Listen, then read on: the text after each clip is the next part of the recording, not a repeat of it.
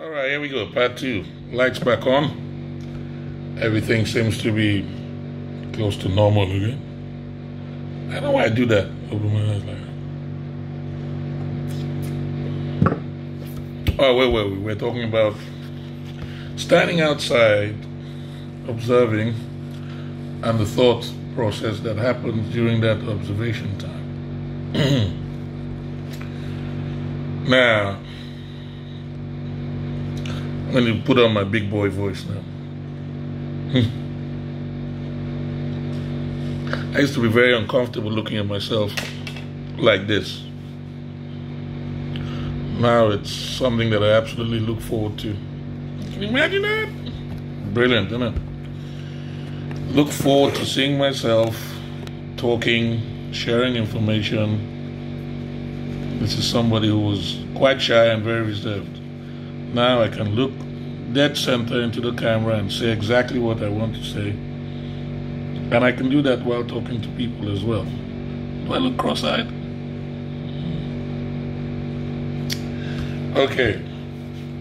So, 30 minutes reflecting, thinking, wondering about routine. Why the routine? What is routine? Why don't I get as much fulfillment from doing that than I do from doing this? I mean, just this. This is like, it doesn't mean much to most, but it means a hell of a lot to me to be able to share the things that I have in my head. I have a bit in my head, my philosophies, my way of looking at things. Might not compute with a lot of people, but it computes with me. And then there's some that it helps, and I get feedback from them. By the way, you can actually send emails, and you can even ask me questions. You can enter the questions below when you watch the video in the comment section, or you could just email me, info@ea2wo, info@ea2.com. I'll answer your questions. I'll even, make a video with the questions. That's no problem. I enjoy doing these things. It's interesting, it's liberating. It's an attempt at finding freedom. Because I know I'm not free. I haven't been free. I'm 50 years old. I've never known freedom. I've never known justice. I've never known equality. Nowhere, no how. All the countries I've lived in at least 3 or 4 countries. 4, I think. If you add Finland, which wasn't really a very long stay, but still, I've never known justice to exist anywhere. I've never known democracy to exist anywhere. I have never known, like I said, freedom, justice. These are theories. These are abstract theories that have been postulated by people who want to continue to justify their being in power and removing power from those who are supposed to truly have the power. So it's a process of disempowerment. It doesn't exist. It's an illusion. Because if we were free, why the hell do we need to wear a mask? Somebody's telling you, okay, let's look at this situation about the mask, yeah? If your mask is working, then mine shouldn't really matter. If your mask works, if it saves you, you shouldn't be bothered about mine. You're safe. Nothing's coming in, nothing's going out. So what's the problem? So it's based on choice. If you look at the fatality rate, you take a very good look at the numbers, you'll see that there is something. And it has fatality issues, but then again, it mostly plagues people with, who also have secondary issues, who have prior illnesses, and so on and so forth, and old. But that's another topic. I don't really want to delve into that because there's just so much controversy around it. We will wait, and ultimately we will know the truth. And as it says, the truth will set you free. What I was talking about earlier on, the first video, which I will still broadcast both of them, although it ended abruptly, but I would put a note that it's just a part one and this is a part two. I was talking about when I stand there and I look out at the stars and I start thinking about my life, I think about how repetitive everything is. I mentioned something called the monotony of continuity. The monotony of continuity, and how that actually doesn't bring the kind of excitement that I am looking for in an activity that is related to the purpose of my being. I'm looking for greater meaning for my being. What is my purpose? It is not, okay, fundamentally, if we go with I'm a student of Neely Fuller, so if we go with the compensatory definition of purpose, it's solving problems. That's why I call myself a problem solver. The whole objective of being born and existing is to actually solve problems. So we're created to solve problems, basically. All right, what are the problems we want to solve? We want to eat. We want to be able to exist. We want to be safe. We want to be secure. Blah blah blah blah. So we go through all these various routines that are aligned with what society has told us that we should do in order to achieve those problems. But then there's something else. There's something that I'm supposed to do that is supposed to make the world a better place. My presence is useful. Every person created, it doesn't matter whether you are disabled, enabled, whether you're a genius, you're poor, everybody fits into a particular slot. Every life is useful.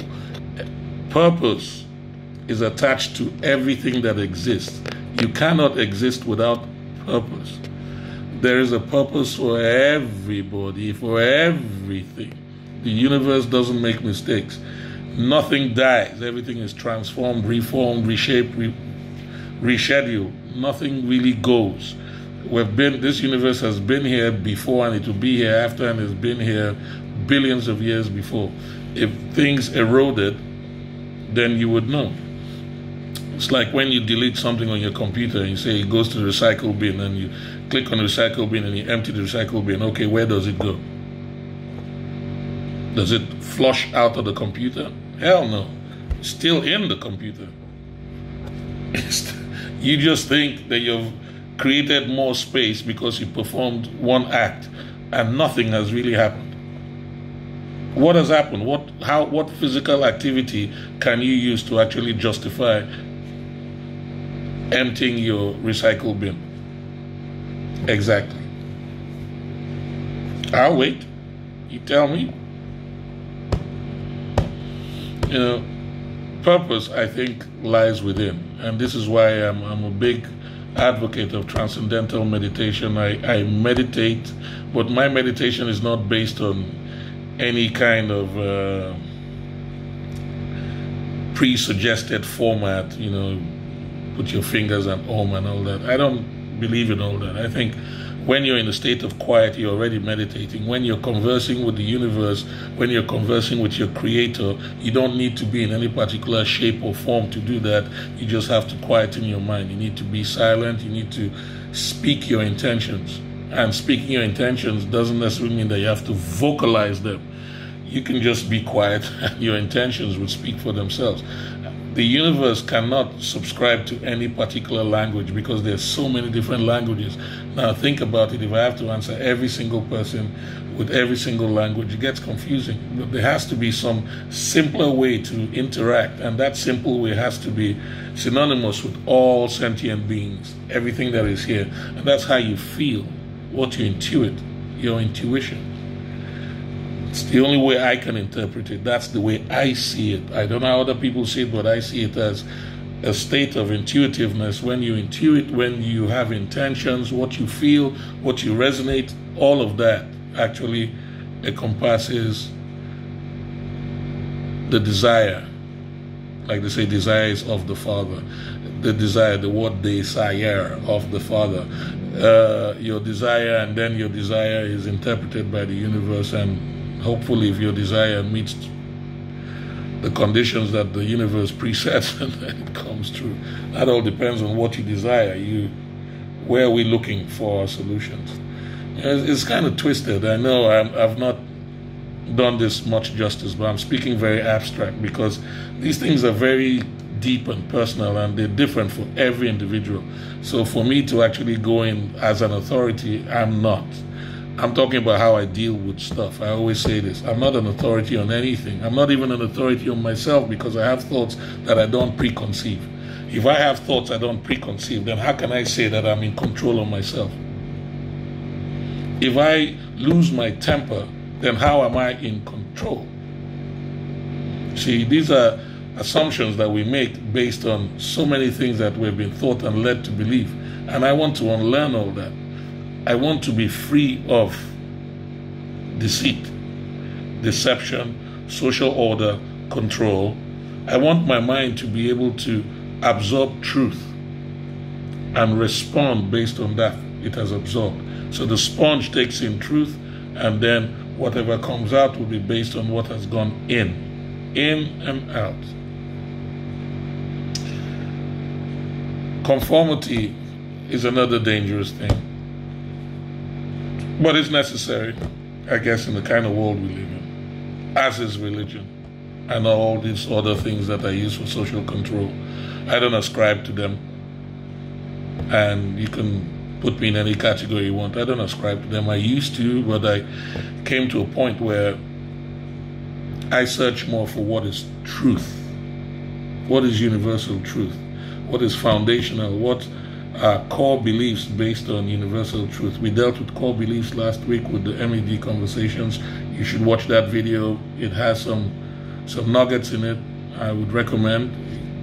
You're on my channel, so you can just flip through the videos. You can see it. MED on the, I think it was on the 7th or the 6th of September. So ultimately, how do we balance? How do we know what is and what isn't? How do we decipher this matrix we're in? I don't know. But I know it starts with introspection, meditation, going inside, quietening the mind, and then trying to improve one's character and stop telling myself any lies. Don't lie to myself. This is so imperative. Never, ever, ever lie to myself. Even if I want to lie to you, I tell myself the truth. I don't lie to myself. This is the key. This is just me in a moment, vibing. I'll try and break these things down when I actually write them down. I'm working on my website now. I'm going to actually start the blog, start writing again, do the V-blogs and the audio blogs. Everything is going to be on ea2wo.com. The website should appear any day now. I have my team working on it. And when it comes, then I think I'll be a little bit more detailed. Right now, I like to be abstract, so you can just take what you hear and think for yourself rather than look towards me explaining something to a point where it becomes, because I don't really understand it myself. I'm trying to grasp these things. So I'm going to break out now because I've been on for about 14 minutes, and usually we have 1 more minute for the promos at the end of the video. So if you like what you see, subscribe to the channel, share the videos, edit the videos, do whatever you want to do. Subscribe, like, hit the bell, and that would actually give you a notification whenever I release new videos. And try and be true to yourself. Try and love who you are, all aspects of you. Appreciation and acceptance. That's the true definition, in my opinion, of love. When you appreciate and accept everything about you, good, bad, happy, sad, you'd find life a little bit better, easier to cope with. Have a good day. Much love. EA2, I'm out.